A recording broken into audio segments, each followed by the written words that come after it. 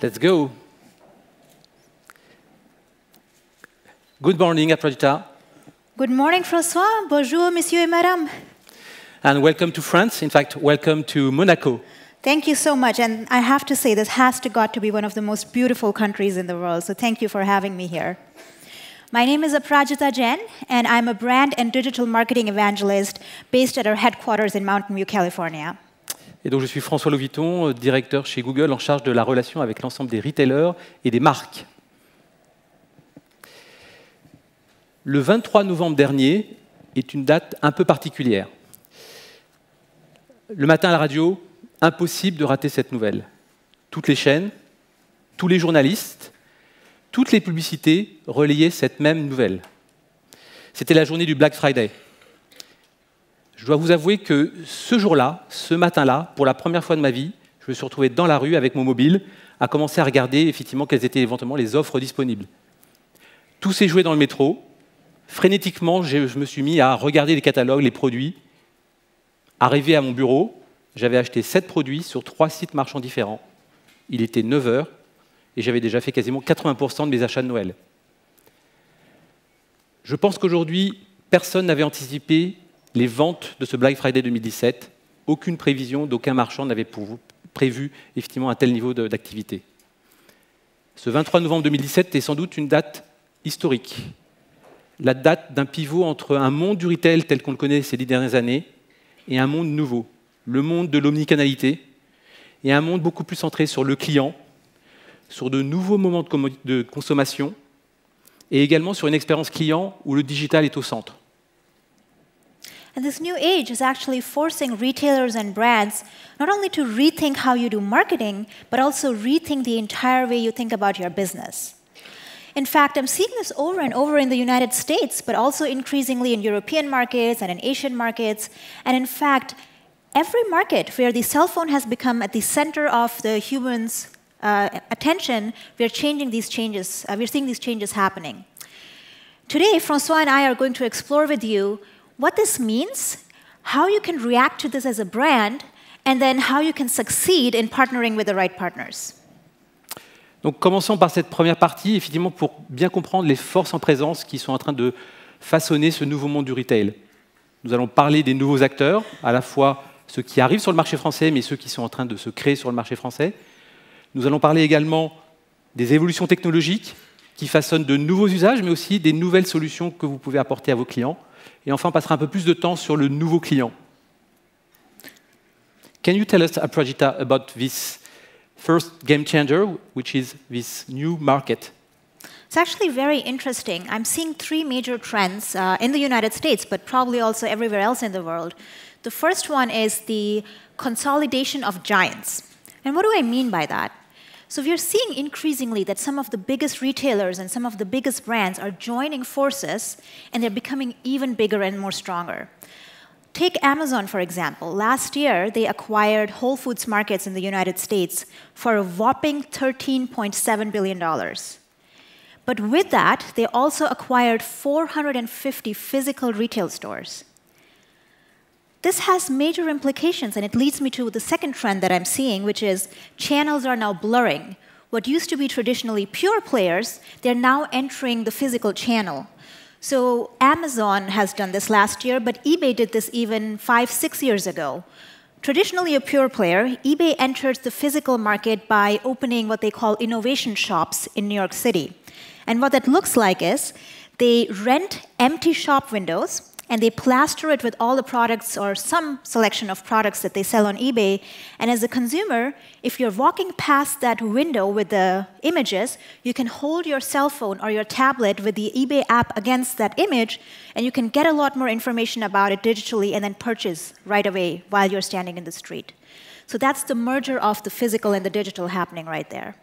The third trend that I'm seeing is that retail is now inventing occasions.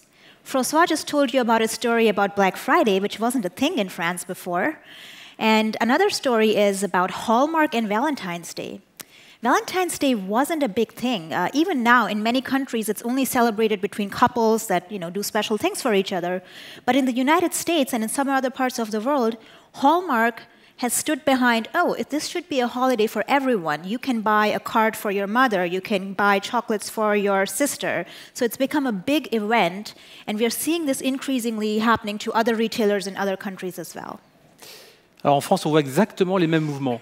Mouvement de consolidation, le dernier en date, le rachat de Sarenza par Monoprix. Et puis un autre mouvement, effectivement, où les frontières du physique et du online s'estompent. J'étais hier soir avec Boris, on en discutait. Spartoo qui a non seulement ouvert des magasins, mais qui se rapproche d'André pour avoir une approche complètement omnicanale.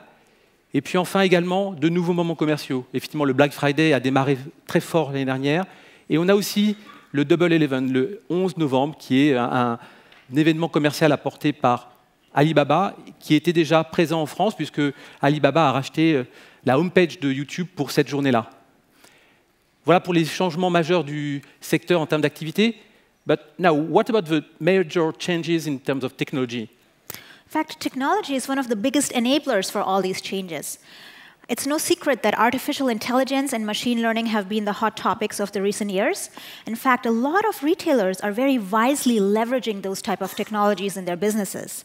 And there's three specific things that stand out for me and that I think will play a major role in 2018. The first one being augmented reality and virtual reality. They are causing what we call a phygital revolution. So retailers are understanding that the digital, the physical, and the virtual world are colliding, and they're reacting to it. Let's say if I walk into a designer store today and I want to see what a dress looks like on me, I don't really have to change into that dress to see it. I can just stand in front of a mirror, and through augmented reality, they will project that dress on me in 3D, and I can see what it looks like. So that's how retailers are reacting and making use of that technology. The second trend is voice searches, and specifically natural language processing. What's happening there is voice search enables computers to hear words. But natural language processing goes far beyond that. It is now understanding the meaning of these words. What that means is now brands have the ability to develop personalities. So you can come across your consumer as a friend, you can understand their moods as they're talking to you digitally, and respond to them as if you're having a conversation with them versus just being a transactional partner to them. And the third and maybe the most interesting trend is that computing is surrounding us everywhere in our lives. I agree that mobile phones are still at the center of our universe as consumers, but there's all these other devices that are entering our lives increasingly.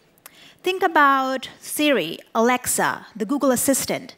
They live inside these devices like little genies inside a magic lamp, right? They're changing the way we interact with our environment. Increasingly, we are talking a lot more to our devices, and we are typing a lot less because it's easier and we can just interact with them in a very natural way. So these are some of the changes that I'm seeing in the US. What about France? Well, now we will switch to the changing consumer. C'est probablement le changement le plus important aujourd'hui du marché.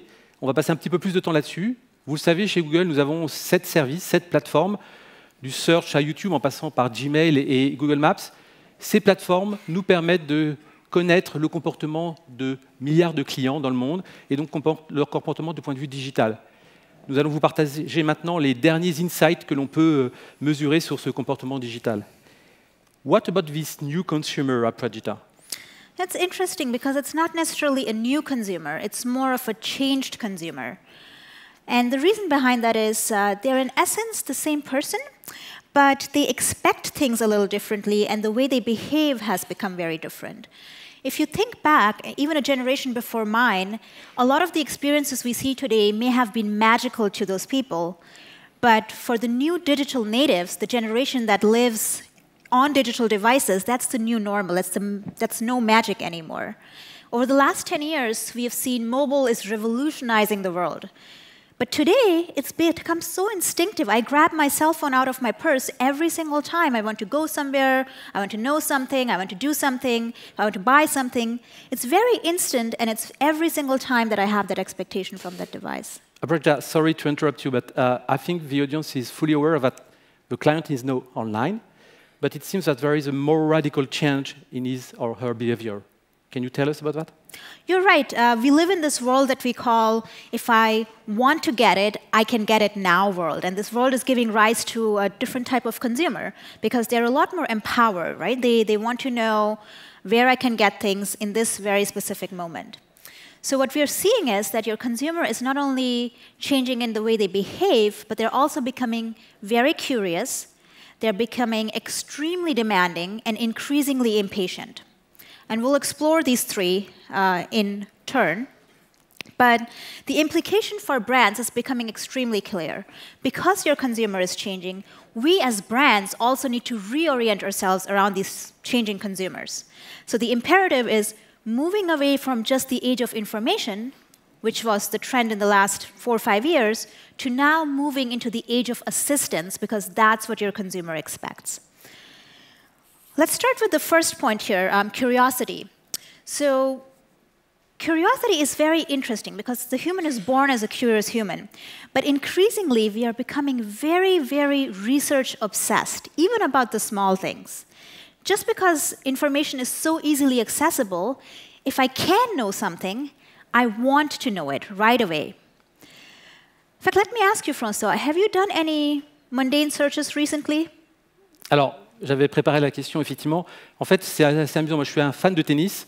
Et depuis plusieurs années, effectivement, je vais sur Internet pour acheter des raquettes, regarder des chaussures de tennis, donc assez classique. Mais je me suis aperçu récemment que je commençais à faire des recherches au niveau du tennis, mais sur des objets beaucoup plus low consideration, notamment les balles de tennis. Alors pour ceux qui jouent au tennis, il y a un problème, c'est que les balles de tennis s'usent très très vite. Et donc, je me mets à taper des requêtes de type « meilleure balle de tennis ». There you go. Incredible curiosity, even about the small stuff, right? Now, I will share with you some stats that I'm seeing in the United States that were very, very surprising to me when I first saw them. Searches for things like toothpaste, olive oil, or shower curtains, they have increased over twice as much over the last 2 years. Searches for things like best travel pillow have increased 3x over the last 2 years. And this is what you would consider a typical low consideration product. It used to be marketers, people like you, who decided what is a high consideration product, maybe something like a car or an appliance, and what is a low consideration product, maybe something like a shampoo or a men's underwear, right? People didn't research these so much anymore. But today, it's your consumers who are making the call on what's high consideration and low consideration for them. And what does that mean? It means that now every single product can be a high consideration product. That's raising the opportunities for you as a brand, but it's also raising the stakes for you as a brand at the very same time. Is this any different in France? Alors en fait, on constate exactement les mêmes tendances en France. On voit ces chiffres de croissance sur des mots et effectivement des produits low consideration. Moi, je voulais attirer l'attention sur le meilleur dentifrice, plus 60% en 2 ans de croissance. Qui aurait imaginé effectivement ce type de recherche sur Internet? On a l'habitude effectivement d'associer le moteur de recherche à des produits de recherche, de produits culturels, de produits électroniques. En fait, aujourd'hui, ce sont l'ensemble des catégories de produits qui sont concernés par une recherche sur Internet. On a aujourd'hui le moteur de recherche qui fait partie de notre vie quotidienne, peut-être même de notre routine quotidienne.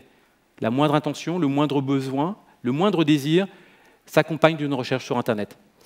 But now it's time maybe to understand about beyond the search. Is there any other platform where we can have an experience like that? Yes, absolutely. Curiosity actually goes far beyond these active type of searches that we just both shared with you. It's actually becoming a part of other platforms as well. If you look at YouTube, for example, that's also becoming a new playground for curiosity. In the United States, over the last 2 years, we have seen a 900% increase in watch time for store tour videos. What does that tell you about your consumers? It says that before even making their purchase decision, they're now deciding where to buy. If you are lucky, you're now only competing against your own web presence because they're comparing your web experience versus the in-store experience. But if you're not lucky, you're now also competing as a brand against your competitor's store design because that experience is going to be the deciding factor where your consumer shops. Let's look at the second trend here. We'll leave the I want it all consumer, I want it now consumer aside for a second and look at the very demanding consumer.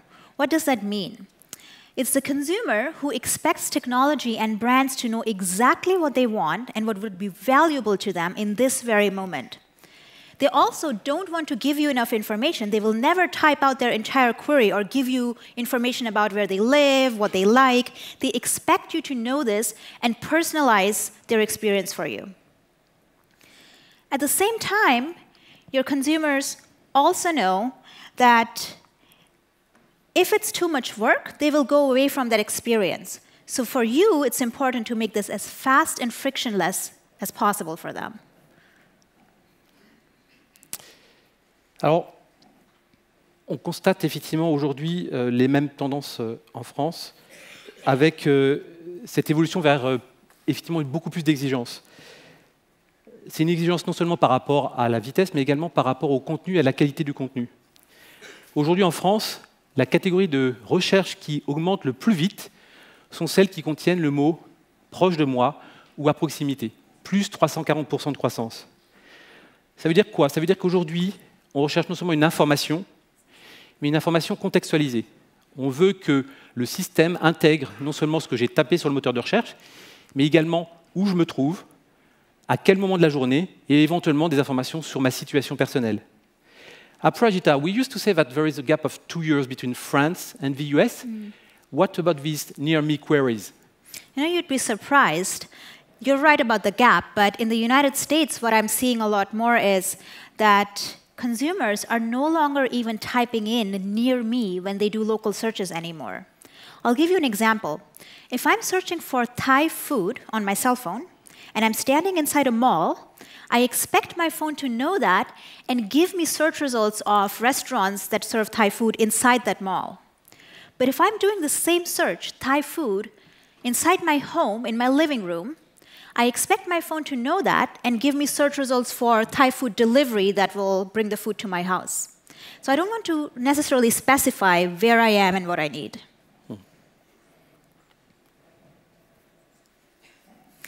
We're also seeing that the truly, truly demanding consumer is going a step beyond that.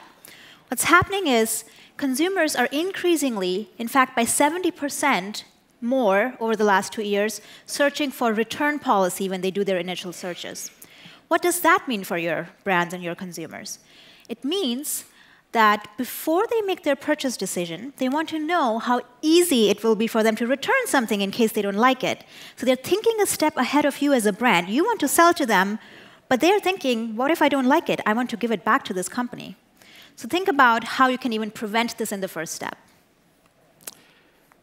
Troisième et dernière catégorie de besoins ou d'évolution du comportement de l'utilisateur, la patience, ou plutôt l'impatience. Je vais raconter un peu mon parcours hier. En fait, en venant à Monaco, j'étais dans le taxi et vers l'aéroport, j'ai l'habitude effectivement de consulter mon mobile. Je l'ouvre et j'ai une notification qui me dit automatiquement la porte d'embarquement, l'heure limite d'enregistrement et d'autres informations importantes. Et pour une raison que j'ignore, hier, ça ne fonctionnait pas. Alors, il y a quelques années, j'aurais imprimé effectivement ma carte d'embarquement avant de partir, mais là, effectivement, les choses ont changé et grâce au mobile, on s'est habitué à ce type d'usage. Donc, j'ai dû consulter mes emails, essayer de rechercher un document, un PDF, et ça m'a un peu agacé.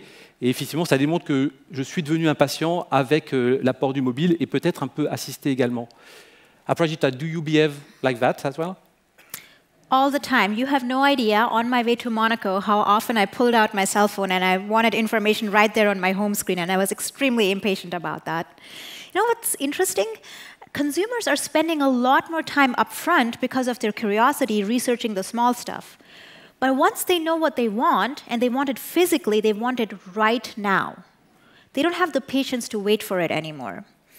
And for you as a brand to succeed and make sure that your consumers aren't going away from that experience, you better be fast and frictionless, especially on mobile. I'll share some stats with you that are telling the exact same story. So over the last 2 years in the United States, I have seen searches for same-day shipping increase by double. People want things sooner, but they're also leaving things for the last minute because they know they can get their needs met immediately. So for example, in the travel category, we are seeing searches for things like hotels tonight or hotels today have increased by 1.5x over the last 2 years. or searches for shops open now, restaurants open now, they have increased by 3x over the last 2 years. And it's not just these type of searches. Again, it goes far beyond that. How many of you expect to pull out your cell phones and unlock it with a fingerprint today? Most of you, I'm assuming, right? I see a lot of hands in the back there. That's how I am. I would rather wipe my finger clean 3 times so the fingerprint unlock works versus having to type in, God forbid, a long password or a passcode. That's the impatience that I'm seeing in myself and in everyone around me. In China, Alibaba has taken that a step forward. So when you go shopping in China, you can walk up to a point of sale, and instead of fumbling, taking out your wallet or your cell phone to make a payment, you can simply smile into a camera that's at the point of sale. The camera will detect your unique facial features, and boom, your payment goes through. That, my friend, is the new normal. Alors en France, qu'est-ce qui se passe? Vous voyez les chiffres s'afficher. Alors pour une fois, la France n'est pas en retard par rapport aux États-Unis. On est même en avance. Si on reprend les requêtes sur voyage dans la journée ou magasin ouvert maintenant, en fait, l'accélération est plus forte en France qu'aux États-Unis. Il y a peut-être un aspect culturel là-dessus. On est peut-être un peu plus impatient. En fait, ce qui est intéressant de voir, c'est que, en fait, au-delà des temps de réponse qui sont aujourd'hui attendus de manière très élevée sur la vitesse d'un site ou la capacité à récupérer rapidement du contenu, on a une impatience aussi sur la mise à disposition des produits. Le magasin doit être ouvert beaucoup plus longtemps dans la journée. Et ça met sous tension l'ensemble de la chaîne de valeur, la proposition de valeur que les retailers et les marques proposent aux clients. En conclusion de cette première partie, on voit aujourd'hui qu'un client plus curieux, un client plus impatient, un client plus exigeant nécessite une réponse complètement adaptée et nouvelle. Et les marques sont en compétition en permanence pour délivrer la meilleure expérience. Et sur chaque marque, sur chaque expérience, vous allez avoir un référent. Exemple, sur le taxi, l'expérience client de Uber. Sur la partie café, expérience café, c'est Starbucks. Ou sur le fashion, par exemple, Asos. Aujourd'hui, 62% des clients sont prêts à changer de marque, à changer de distributeur, si l'expérience mobile n'est pas satisfaisante. Aprajita, how can a retailer or a brand can answer to this new consumer? You know, in essence, consumers are looking for interactions and brand experiences that are very seamless and that have some sort of assistive quality to them, that can help them do some things quicker, get answers more effortlessly. And all of this can be enabled through technology and in real time. In fact, we say the assistance experience is the new battleground for growth. Your ability as a brand to understand data and then make predictions about your consumer is going to define your ability to grow your business as a brand. We call it the new age of assistance. Well, in fact, I'm a little lost with this concept of assistance. We call assistive experience. We say assistant, assistance. Mm-hmm. Can we clarify all these terms? That's a really good question. It's actually very easy to explain. Let me show you, in fact, instead of just talking about it. So when we have devices like these, or devices like these, we have assistants, A-S-S-I-N-T-A-N-T-S, living inside these devices. They are the software that enable these technologies. But assistance is a little different. So what I'm doing here, this is me providing assistance to you, and you just experience an assistive experience. Okay. So there's a little difference. Assistant is a device, but assistance is a much broader concept. It goes beyond software, it goes beyond hardware. It's almost like an ethos, and it can be accomplished in many different ways. The assistant is very important, but just one piece of the entire assistive experience that you can provide to your brand. Peut-être pour résumer, on pourrait dire que l'assistance est une réponse complémentaire qui modernise les offres d'omnicanalité que proposent les retailers aujourd'hui. I'm assuming you spoke French. I didn't understand. Sorry. But yes, it is about the assistive experience that can go beyond just devices. And we will actually talk about how that can manifest itself as a framework for brands and how that can make life easier. But before that, I want to give you an example of an assistive experience. So an assistive experience that Google designed for consumers like me who love to travel the world and fall in love with products and then know more about it is something like this. Yesterday, all of you received a little goodie bag from the conference, which had amazing things inside, including one of these little tea boxes. So I went back to my hotel, and I tried this tea, and I loved it. I wanted to know, before I go back to the US, where can I buy more of this tea? So I'll do a little demo for you. Switch to, on devrait basculer sur la démo. Would you mind holding this for me? So we'll switch to... Nice picture. Yeah, these are my parents. OK, let's do a little experiment here. So in my hotel, I took a picture of this tea box. Then I pulled it up. And there's a little, what we call a Google Lens button right here, which I clicked on. It started analyzing the image for me. And see what it gives me. It tells me this tea is Georges Canon, if I pronounce this correctly, and it's available at Paris, Montparnasse. And if I click on it, it gives me all the information I need. I can call them. I can see directions if I'm in Paris. I can access their website. Now, this is amazing for me as a consumer, because how else would I know where I can buy this tea? This is what I say when I mean assistive experiences. It's really impressive.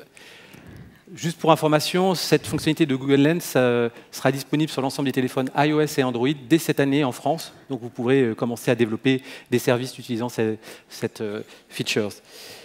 Now, we clearly understand what's assistance and assistant, but how can brands and retail develop this brilliant assistive experience?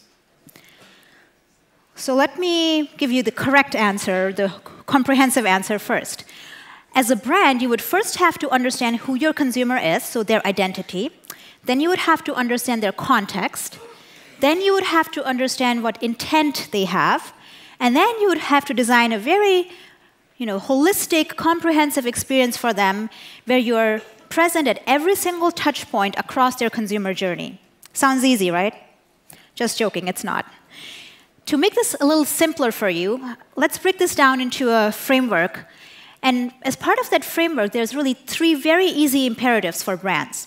When you're thinking about building your brand or even growing your brand, the 3 things to think about in this age are show up, speed up, and wise up.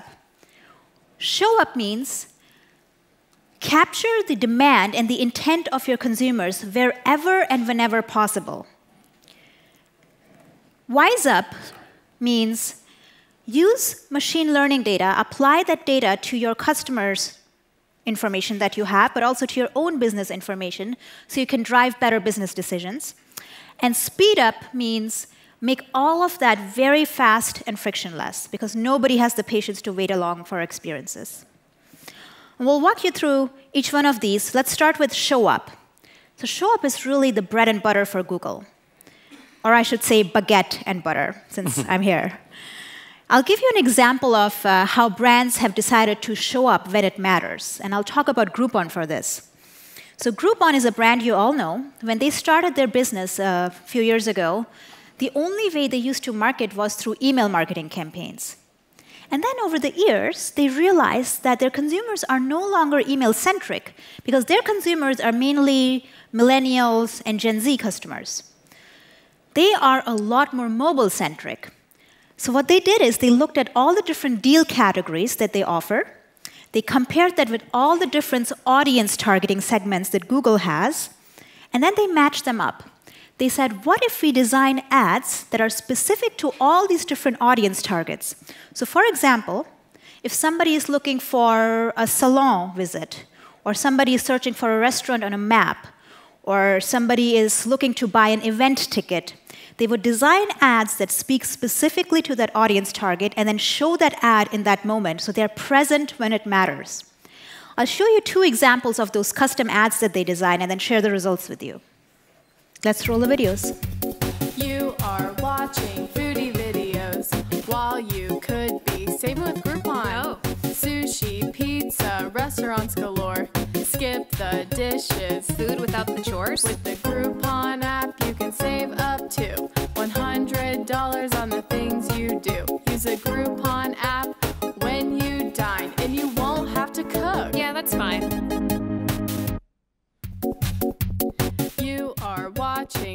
viral videos while you could be. Same with Groupon. Oh.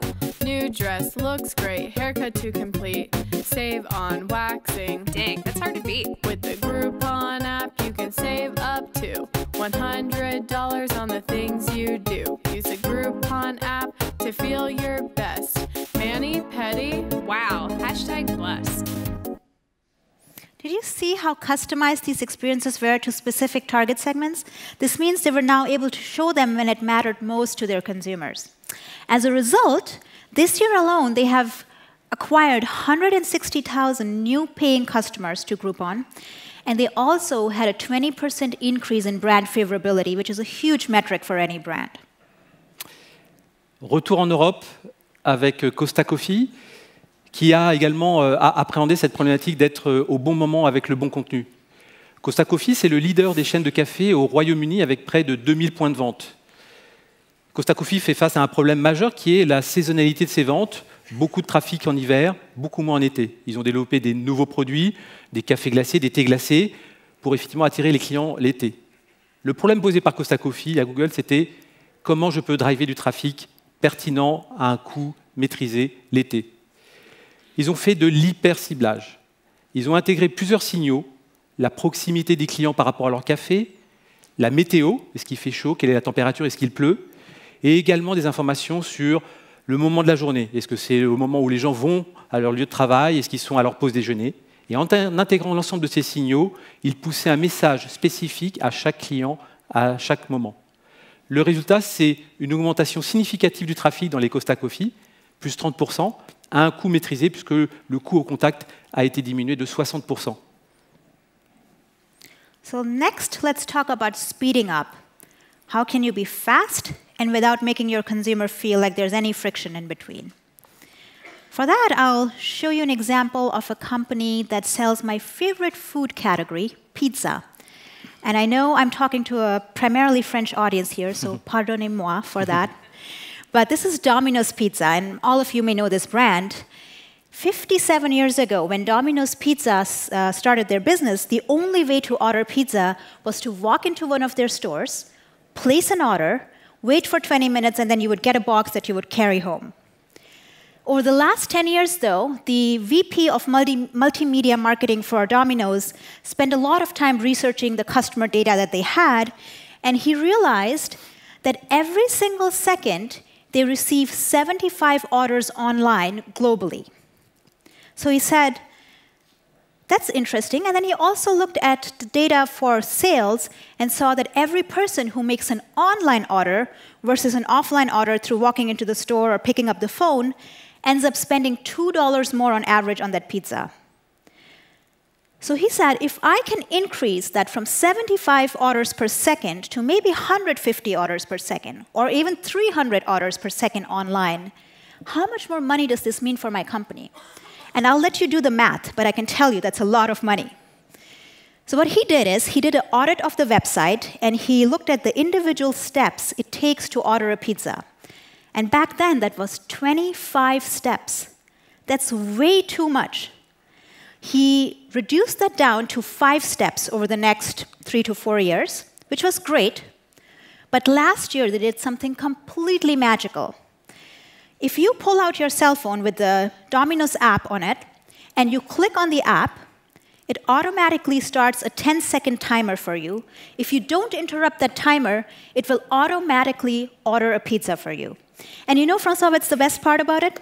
If you were to do that sitting at your friend's place, let's say on a Saturday night, where you often go and order pizza, it would know that this is your preference, and you order 3 pizzas, large size with certain toppings, and it would deliver that to you.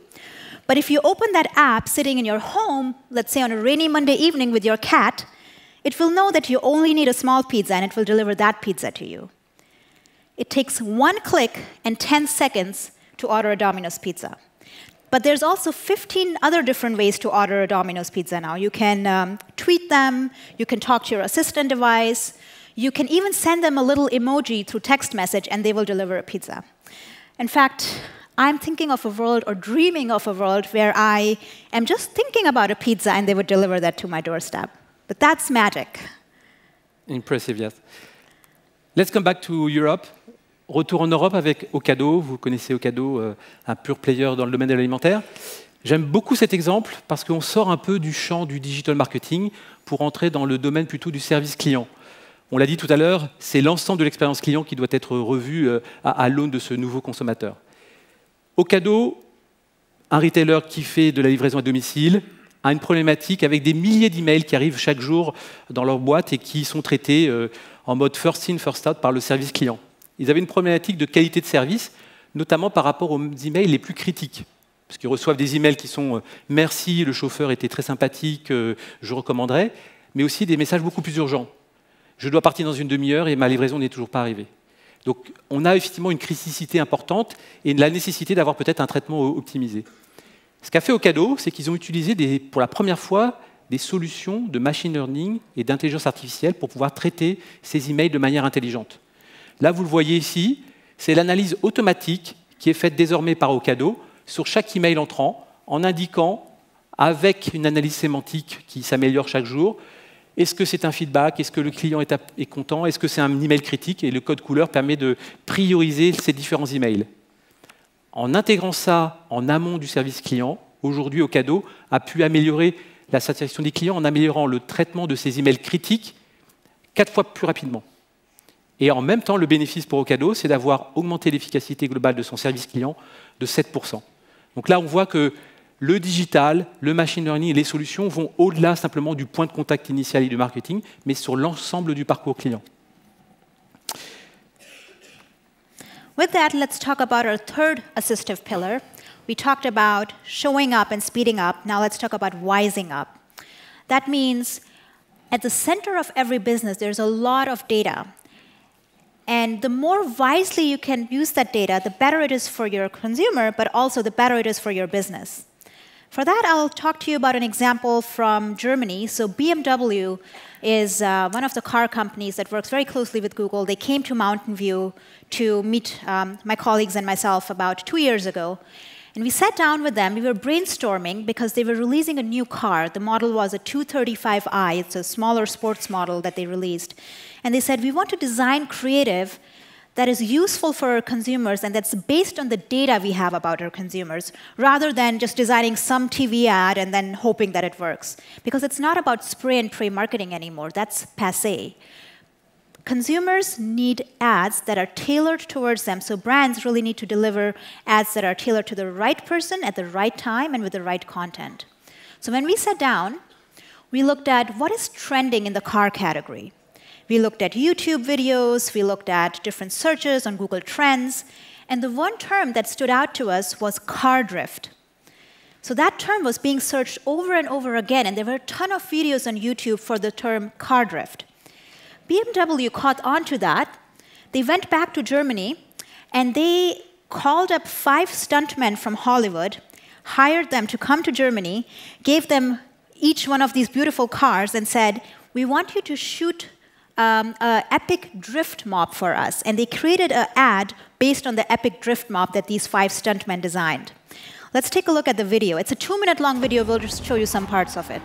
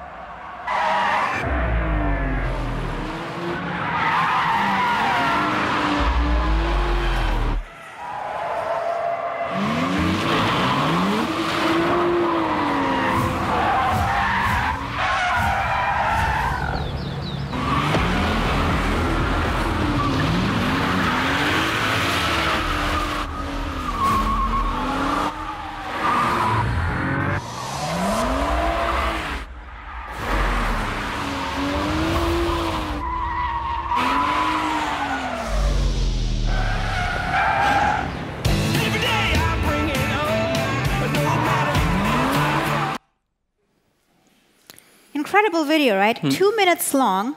It's a little long for TV. People don't watch or don't buy 2-minute ads on TVs. But even on YouTube, because this was based on data and they understood what type of content their consumers like watching, this video received 12 million views in the first 2 weeks it was on YouTube, without spending any money on it, really. They also received 5,000 shares on Facebook and 1,700 mentions on Twitter. But you know what the best part was? They had 2,800 people commenting on that YouTube video stream. So at the bottom of it, they were leaving comments like, when will this car be released? Where can I buy it? How much will it cost? How fast does it go from 0 to 100? That, again, helped BMW wisen up about their consumers. They used all of that data to then train their salespeople in the shops, in the dealerships, to say, these are the type of questions our consumers will be asking us about this car, so here's the training material on that. Very clever strategy on using data to get more data to then become better using all of that. Very impressive. Dernier cas à vous présenter. On ne pouvait pas ne pas présenter un cas français. On est effectivement aujourd'hui en France. Ce cas est inédit puisque c'est la première fois qu'on le présente en public. C'est avec Monoprix et c'est également dans le cadre d'une expérience client d'achat sur leur site alimentaire. Vous le savez, la constitution d'un panier alimentaire est à peu près compliquée puisqu'on n'est pas sur un achat unique, on est sur la constitution d'un panier avec 20, 25, 30 produits différents. Et c'est assez fastidieux sur le site internet des différents retailers. Monoprix a imaginé récemment une nouvelle solution qui permettrait de faciliter cet usage et la constitution de ce panier. On est dans le domaine de l'intelligence artificielle et du machine learning. Ils ont basculé l'ensemble de leurs tickets de caisse dans une sorte de base de données, dans un data lake, et ils ont fait tourner des solutions, effectivement, des algorithmes de machine learning pour essayer de trouver des corrélations, des patterns, comme on dit, pour savoir finalement quand je mets du sucre ou quand je suis tel client, quel type de produit je suis susceptible de mettre en plus dans mon panier. Les résultats sont très intéressants puisque ce n'est pas encore complètement live, mais ils sont en train d'améliorer non seulement la satisfaction du client, mais également d'augmenter la taille du panier puisque les produits les plus adaptés sont mis en avant chez ce client. Donc un double bénéfice, amélioration de l'expérience client et amélioration du business. En conclusion de cette partie, on a vu que face à ce changement de client conditionné par 10 années de surf sur le mobile, on a aujourd'hui des réponses. On vous a présenté un framework que vous pouvez utiliser. On a une bibliothèque de cas aussi qui peuvent vous inspirer pour développer ces nouvelles expériences. Mais il reste une question auquel nous n'avons pas répondu. C'est comment ? Comment, finalement, au quotidien, quand vous rentrez effectivement dans vos bureaux, vous allez pouvoir mettre en œuvre ces différentes expériences clients. Cette question nous est posée très régulièrement par nos clients, mais nous ne sommes pas un cabinet de conseil. Nous n'avons pas la réponse à l'ensemble de ces éléments-là. Donc on a fait une étude au niveau européen, que je vous invite à télécharger sur Internet. Je vous livre là la conclusion principale.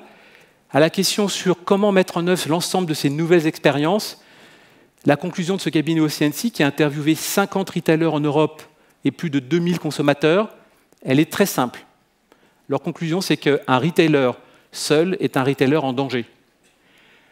Le passage vers le développement de ces nouvelles expériences nécessite finalement un écosystème de partenariat renforcé sur chaque élément de la chaîne de valeur que vous mettez en place. Vous avez des exemples là, illustrés à travers le monde, avec des échanges entre peers, comme on dit, c'est-à-dire acteurs du même secteur, mais également entre entreprises technologiques et entreprises retail ou brand.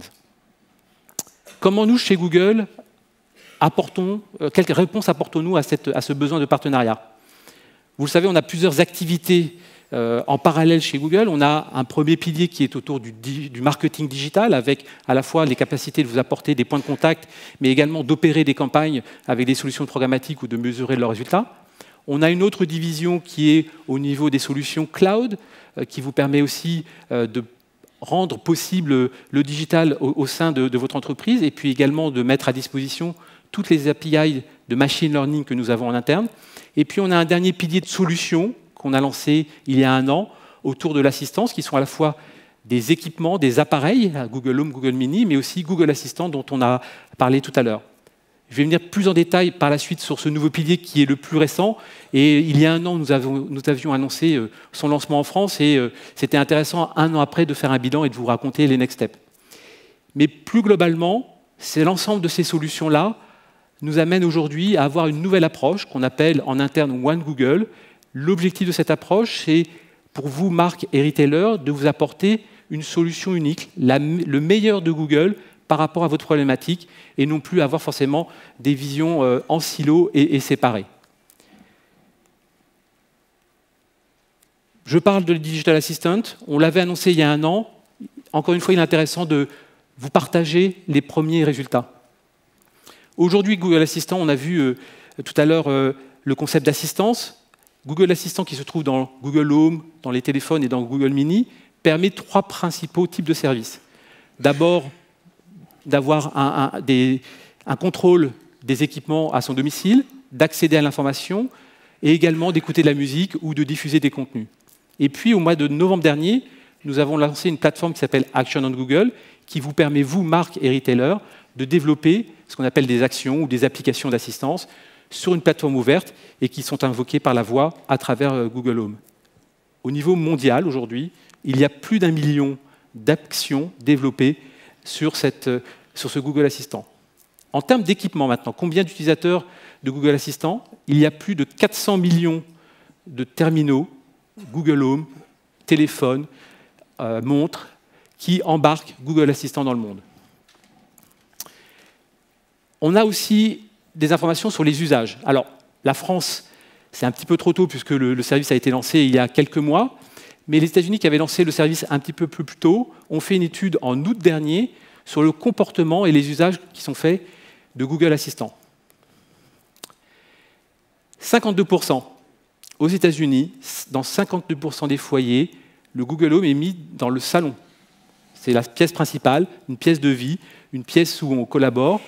Mais on voit aussi également que 25% des Google Home sont installés dans la cuisine et près de 20% aussi dans les chambres. Donc on voit que c'est un objet qu'on retrouve dans plusieurs pièces avec effectivement une utilisation très familiale.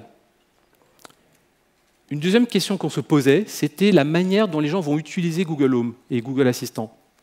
70% des utilisateurs communiquent avec leur assistant, ce qu'on appelle en natural language. C'est-à-dire quoi? C'est sujet, verbe, complément.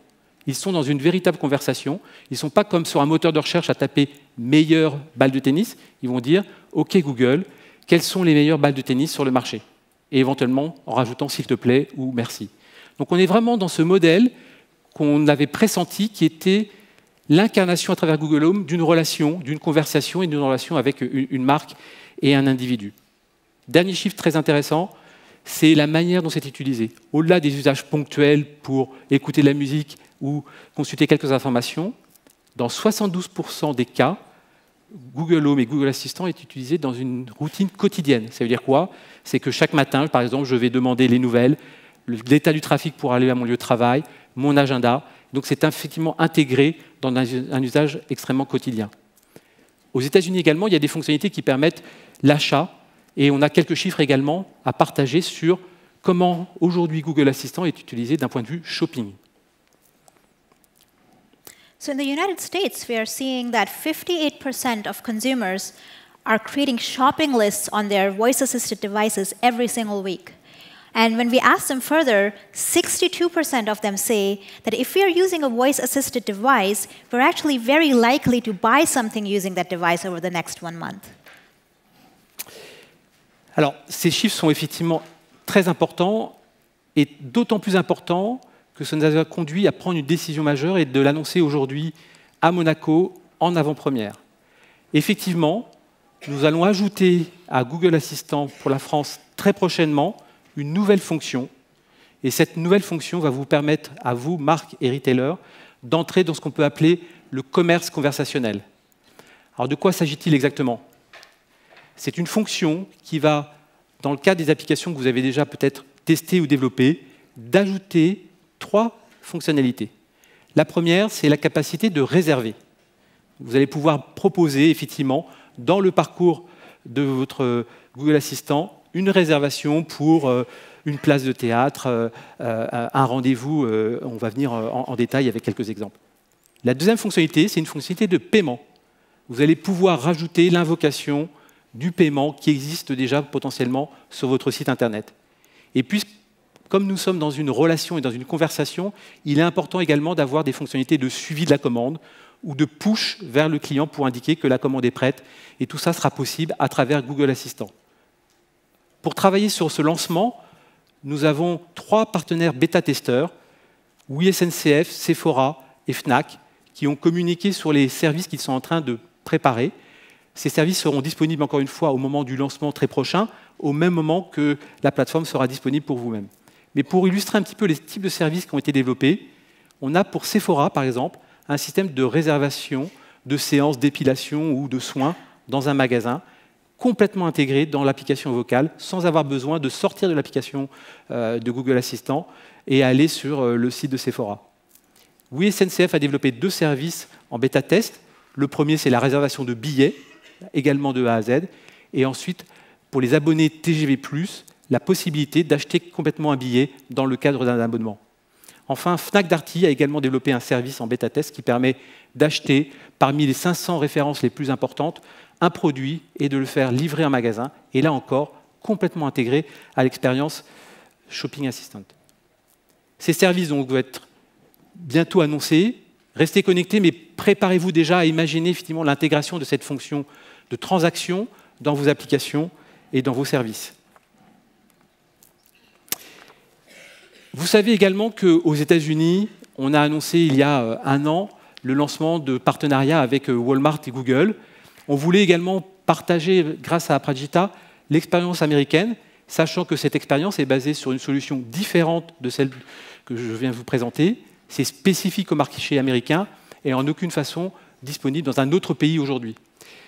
Aprajita, can you tell us about your own experience with shopping via Google Assistant in the US? Absolutely. I'll give you a very personal example here on many different levels. But I was sitting in my living room last week, in fact, before I was coming here, and all of a sudden, while watching TV, I remembered that I needed to replenish my toilet paper stock. So instead of writing that down on a piece of paper as a to-do item, I just pulled up my phone and I spoke to it. I said, "Hey, Google, let's order toilet paper from Target."